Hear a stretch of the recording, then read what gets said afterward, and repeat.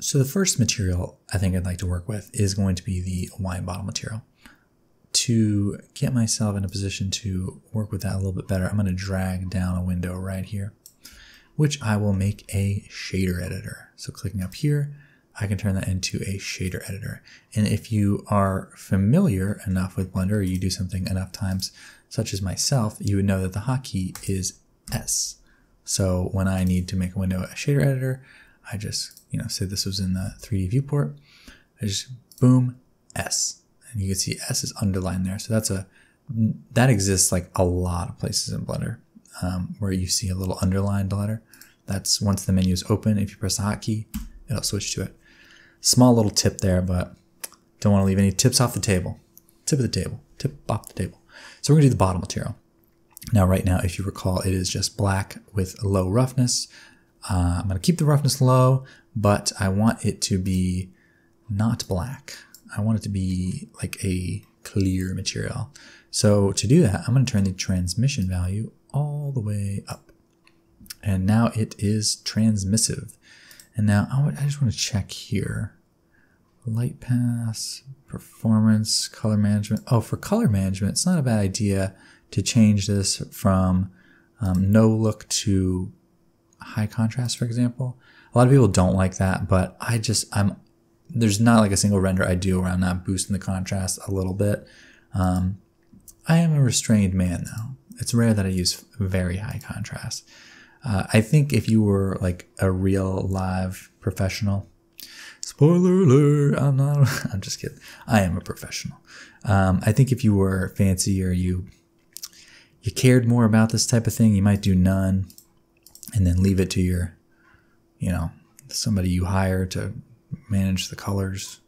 But I'm always boosting it. Why not have it come straight out of the oven, right how I like it with some high contrast? So bump that up. But I was looking for somewhere down here. Oh yeah, caustics. I don't know if that would have been on by default or not, but I think you want those. I think my scene is set up relatively default, but it could by chance have been automatically on for me. But make sure that's on. And yeah. So now, if I'm rendering something that's just clear, I would not want this huge light. And what that is that this point lamp behind it. You can see if we move that over, it goes away. But it is creating that rim for me as well, and we're actually not going to see it. But in the light settings, you can turn off this multiple importance, which will still, you can see the light is still coming from behind, but it uses multiple importance sampling for the light, which reduces noise for area lights and sharp glossy materials, as the tooltip says. That's all I'm making a tutorial is, just reading the tooltips. Turning on, turning off multiple importance. I was tempted to turn it off because I didn't want that huge thing, but it gets rid of my highlight on the edge, which I need. So I'm leaving it on. And once we actually add the wine in, you'll notice that the effect is not nearly as severe. So we will be doing a small amount of more modeling to model the wine. But yes, so when you add any material, the base color typically is not fully white. If you want it to be a very clear bottle, you would want to turn this up to pure white, FFFFF, 1, everything up white, super white. And that's a nice clear bottle, which if you were doing a bottle of rosé or something like that, you might want to leave that clear. But for me, I want the bottle to be green. So up to your preference and your reference. Wow, that was good. But, what color is a wine bottle? Just find a green like that. Now, a little bit of saturation and a little bit of value goes a very long way when it comes to transparent materials. So I will turn this value down very slightly. And, I'll turn the saturation down too. Maybe the saturation is really more what I want to turn down. Just, go grab a wine bottle off the street and see what it looks like. Then come back for part 2. Just kidding. So we're just going to kind of tweak this. Now, I do like to do it with the wine bottle empty just because, that's maybe a familiar thing maybe you've seen before. Like me last night. I saw An empty wine bottle. Started off empty, that's all that happened. So I'm just going to get, you know, the higher the value, the more like clear it will be. So yeah, just kind of get this looking. I want to say names of beers that come in bottles that color, but you know, who knows what the copyright strikes these days. So I think that looks good, something like that, kind of a pale green. And for those of you who just have to know, the hex code is 637856. And now I'm going to tweak it just a little bit so that it's different. I'm sorry, I'm just torturing you.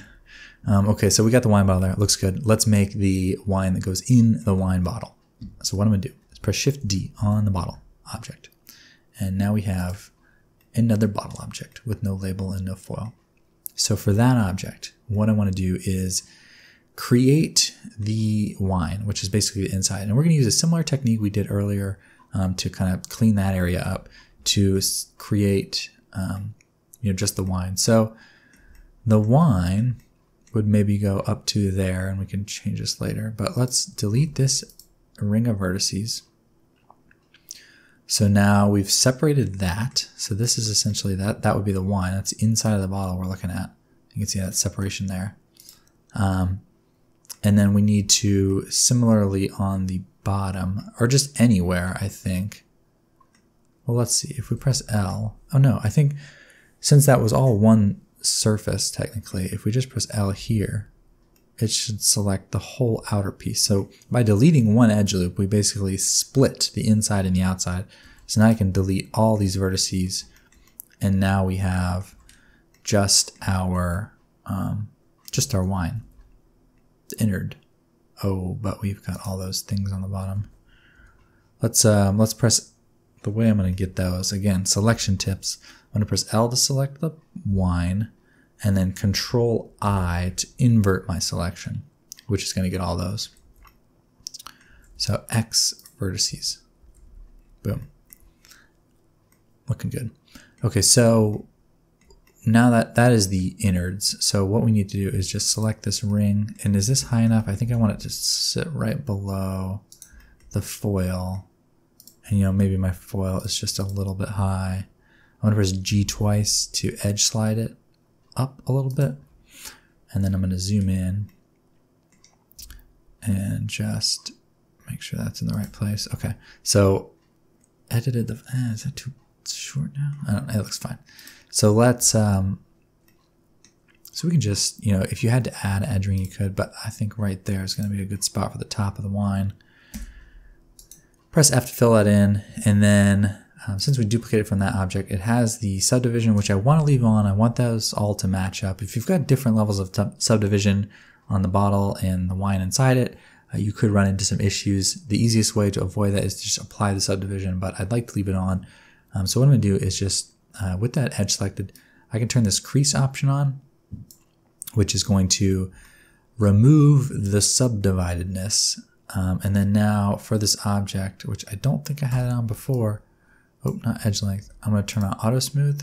Yeah, and that will sharpen that. So crease will, if you have use creases enabled, which is, this is in the advanced part of the subdivision modifier, you'll see that there's that use crease option. So what a crease is going to do is tell, it's just a specific place where it's like, don't subdivide here. You can control the crease, but I want it all the way to 1. So just absolutely no crease, because that's just flat. It needs to be the top. But I still do want the subdivision on, because that's what's smoothing out the rest of the thing. So let's go ahead and set up the material for the wine. Now, since the wine is also clear, also relatively shiny, I'm just going to press this plus sign here to create a new material, which when you do it in this field, or if you did it right here, will create a duplicate that has the same data. So add a new material. It's going to be called bottle 001, which I will name wine. And for that, we can pretty much leave all the settings the same. We just need to change the color to whatever color you want. So I'm going to be changing it to a red wine, a Syrah, something like that looks fine. Maybe you want to spin it around the other way and be a more purple, because like grapes are purple. I guess technically the color would be more purpley. Now for this, we'll turn the saturation all the way up. I think it's going to look good. And then the value will bring down a little bit. You just kind of have to imagine what a thing of wine would look floating midair. I think it would be a little bit darker. I guess if you've seen wine in like a carafe or something like that, or something larger, you'd have a good guess. But yeah, something like that. Of course, you know, make this whatever freaking color you want. You want blue wine? Have at it. It's all you. So I think this looks fine. I'm just going to tab into edit mode and then press Shift N. Okay, yeah, that did something. Recalculate normals. So because this was duplicated from another object and then I was messing with things a little bit, the normals looked a little bit funny. And I could tell that just because of the reflections were a little bit off. They seemed not quite right. So never a bad idea, especially on transparent objects, to tab into edit mode, select them all, and then press Shift N to recalculate the normals. So that's looking a little bit better. And now maybe I will turn this value down just a little bit more. So I think that looks fine. We can always adjust it later. So GX, and then since I had held Control earlier, we know that that's going to snap right back into place. Now, if I look here, zoom in, we've got a classic problem when you're creating liquid inside a bottle, which is that since we made it from the same geometry, it is overlapping. So they're like exactly on top of each other, which creates, you know, basically zero thickness geometry, or like doubles basically. So it creates this horrible looking pattern. And the fastest, easiest way to remove that is just to scale your inner object ever so slightly. If you do it inwards, you get a little bit of a different look than if you do outwards. I think outward looks better. So if we scale in, you can see that the glitchiness has gone away and it looks like that. But if we scale it out just a little bit, it looks like that. What's the difference? Who knows? So yeah, I'm pressing S and then just hold Shift so that it's very small drag. I'm like pointing at the top of my screen as I always do, but in the top left of the window I'm currently in, you can see the scale. You just want that to be like just anything more than exactly what it is, just barely over there. And now I always tell you to do this in edit mode, but in this case, I'll leave it in object mode so that if I, for whatever reason, need to get that exactly back where it was, I can just set that back to 1. So that's good. We don't have those issues anymore. You can see a very slight tinge of red through here, which is I think kind of what I want. And we're not having that issue with the multiple importance anymore. You can see now even better that when that's unchecked, we lose those nice highlights on the edge that I would very much like to have. It just adds a little bit of, it's a little bit easier to see through right there. And maybe that's where you could go in and adjust your bottle color even more, which for the perfectionists, there's the hex code. You can check it real quick. There it is. 536448. You can copy me exactly if you wish. So that's looking good for the bottle. Let's do the foil texture. Should be pretty easy. Let's do a new material. Name that foil, and we'll make that metallic. Ba-dum, ching. Now it's metal. So metal, bro. No one still has watched my metal material tutorials. I put so much time into those. So you can choose what you want here. I think realistically, let's go ahead and pick a color so we can see this a little bit better. I'm going to go for a little bit of a Dirk red, which I was trying to tell you, it's red. It's not orange, it's red. Dirk red. Why is this? This is looking too thin. Does that need to come out more? I feel like I want a little bit more of a thickness there. Should we bump that up a tad? Should we bump that up a tad? Let's just add a little.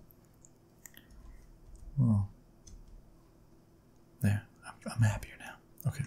So that looks good. I think it needs to be. Oh, man, this is really. I'm not looking at a reference right now. Not looking at a reference. Famous last words.